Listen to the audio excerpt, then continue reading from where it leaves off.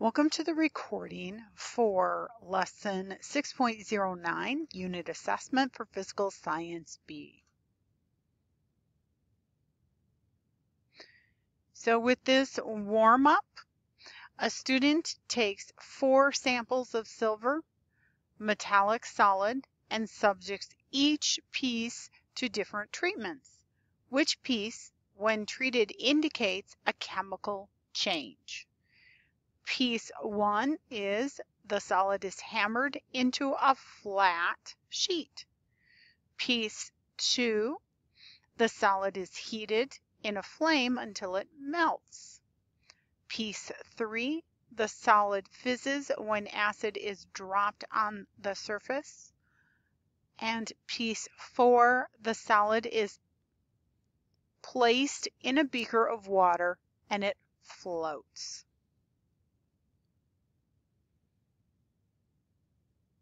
Think about each characteristic. How would they be described?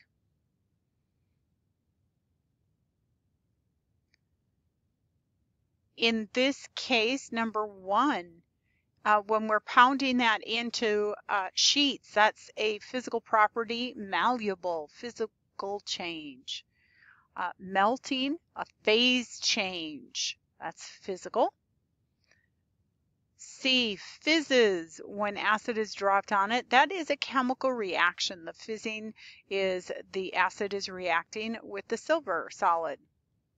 And then a solid piece is placed in a beaker and it floats.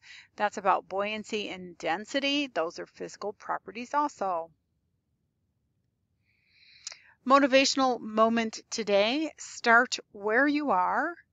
Use what you have and do what you can.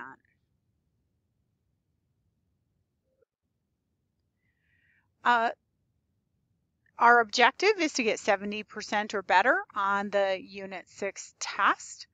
Please rate yourself. Do you got it? You're almost there. You're reviewing right now. You have some questions that need to look into the text and get the answers for, or using Quizlet to help you out. Remember, what is your goal? Set your goal and then compare your results with your goal. These are the objectives we are covering for this semester. Think about those. They apply to the study guide or the review sheet to help you out. If you think you have got and can complete that study guide, well, then you're probably right on target. If you are using your course material to help you, you're still good. Just review it one more time. Be sure you ask any questions. Check out those videos to help you prepare.